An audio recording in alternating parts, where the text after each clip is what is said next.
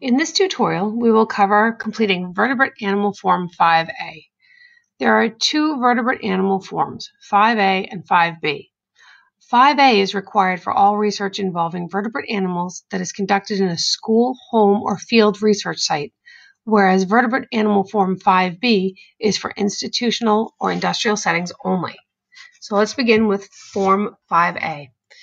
Starts off with student name and the title of the project. The student researcher must complete question 1 and just enter in the common name, genus and species, and the number of animals used.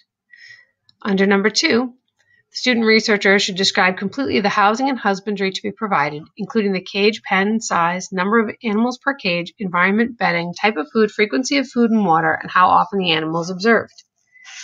Please bear in mind that according to Massachusetts state law, no vertebrate animal can be subject to duress, and no vertebrate animals can be sacrificed or killed for student research. Because the conditions for maintaining animals are critical, experiments involving small, common laboratory animals, for example, mice, rats, hamsters, guinea pigs, gerbils, and rabbits, are only allowed in institutional settings or school settings. Only if environmental, housing, and husbandry standards are maintained will this be permitted. Animals cannot be kept in the student's home. However, non-invasive observational studies and behavioral studies involving pets, including fish and livestock, may be conducted at home.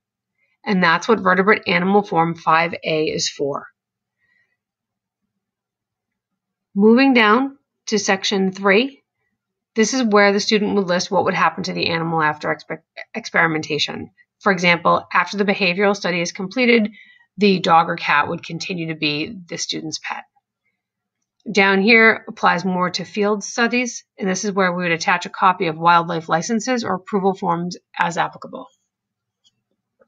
Under number 5, the ICEF MSSEF vertebrate animal rules require that any death, illness, or unexpected weight loss be investigated and documented by a letter from the qualified scientist, designated supervisor, or veterinarian. If applicable, attach the letter with this form when submitting the paperwork to the SRC prior to competition. Any project involving a vertebrate animal, whether it is at home or whether it's at an industrial setting or institutional setting, must have prior approval by the Scientific Review Committee.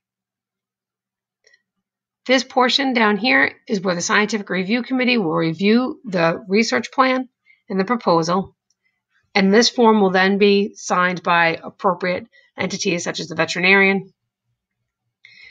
Any questions you might have about your student's project and their use of vertebrate animals should be directed to the Boston Public Schools Science Department prior to December 18th.